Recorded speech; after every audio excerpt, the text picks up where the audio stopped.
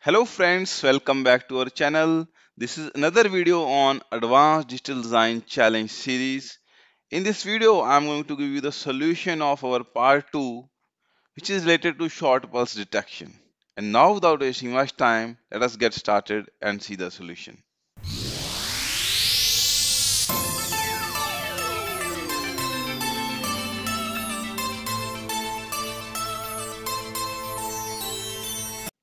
Friends, before going into the solution, let us revise our problem statement.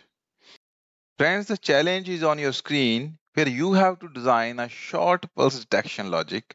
So this question mark, this is the unknown module which you have to design. Input to this module are two signals. One is clock signal, another is 1 bit signal.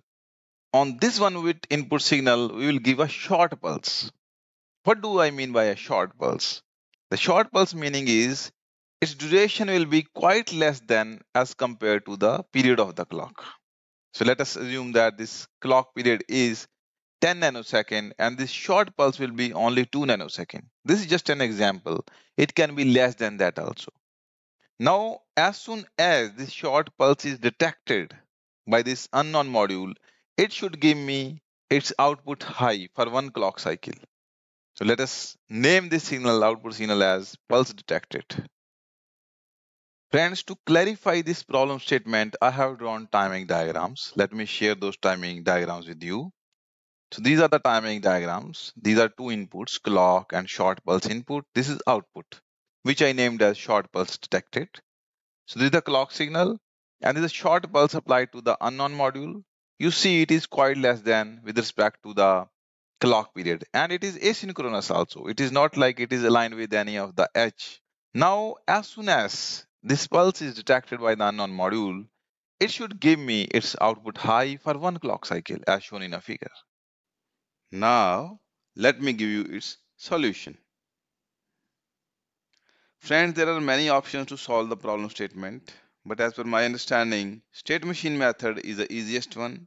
And apart from state machine method, I like one more method which is my favorite one. I will reveal that also. Now let us see the state machine method. Friends, in this state machine, there are three states S0, S1 and S2. For S0 state, output is 0. For S1 state, output is 1. For S2, again output is 0. And once we reach at state S2, it will stay there only. And if you keep your attention on state S1, the output is 1 and state S1 stays only for 1 clock cycle. So you will get a pulse of 1 clock cycle. And whenever reset happens at any point of time, the state will become S0. And again output will be 0.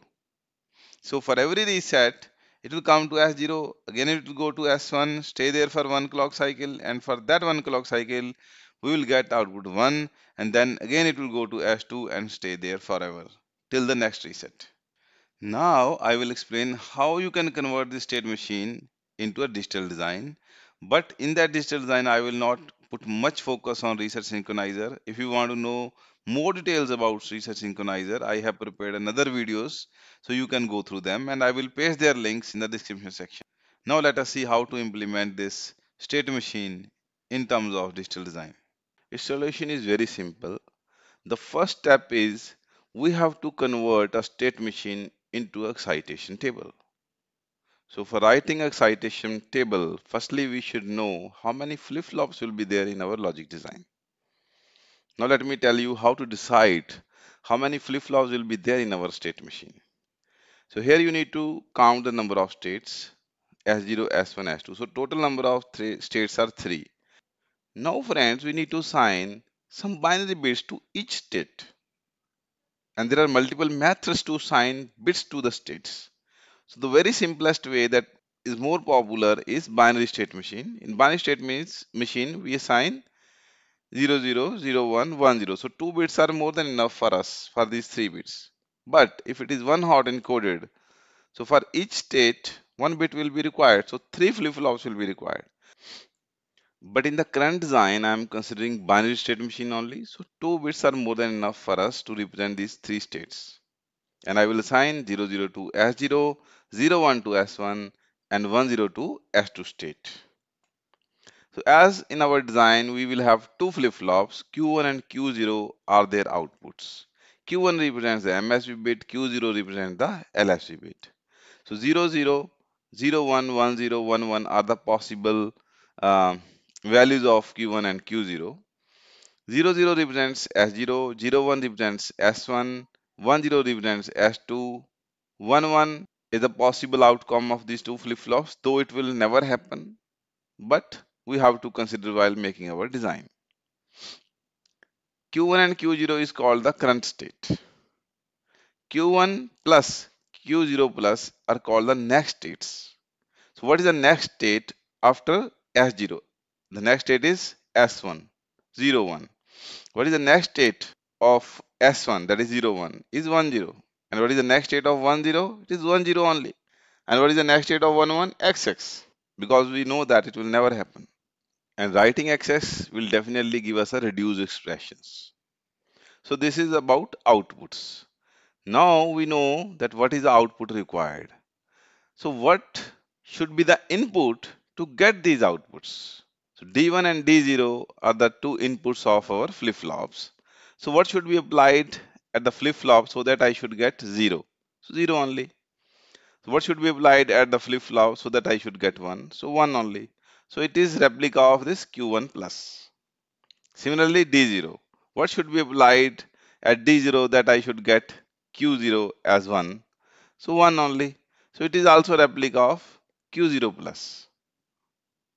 Friends, with the help of this excitation table, now we know that what should be applied at the input of both the flip-flops to get a required state. And from this excitation table, I can easily derive the expression of D1 and D0. Friends, the important thing here to understand is what will be the inputs to drive the equation of D1. So flip-flop output itself is an input to these flip-flops to drive the equation of D1. So Q1 and Q0 will act as our inputs to drive the equation of D1.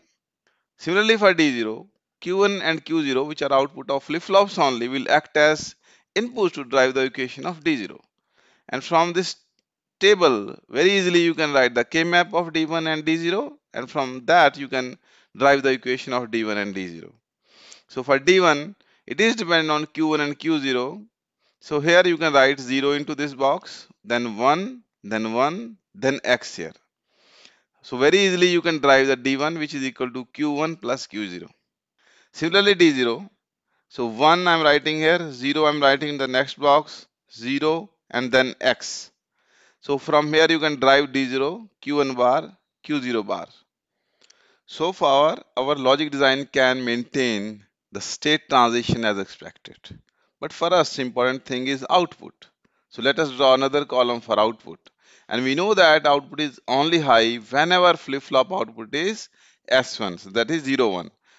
And I'm writing X when state is 1, 1 because it does not exist, you can write X. So very easily you can write its K-map and its expression will come Q0. And from here also it is quite visible that OP is equal to Q0. So no need to write K-map also. Now we have all the expressions. With these expressions we can draw the logic diagram. Friends, now we'll design logic diagram from our equations. And I have written all the three equations on the left side. D1 is equal to Q1 plus Q0. D0 is equal to Q1 bar dot Q0 bar. OP is equal to Q0. These are our two flip-flops. D1 is the input, Q1 is output, Q1 bar is output, D0 is the input, Q0 is output, Q0 bar is output. Now what is D1? D1 is Q1 plus Q0. This is Q1 or with Q0 and this is D1. What is D0? D0 is Q1 bar, Q1 bar, Q0 bar, Q0 bar, ending. Then we are applying to D0. What is OP? OP is Q0. So this is our logic diagram. Friends, with this I am going to end this video and I hope that this would be quite informative for all of you. If you also like this video, please press the like button and share your feedback in the comment section.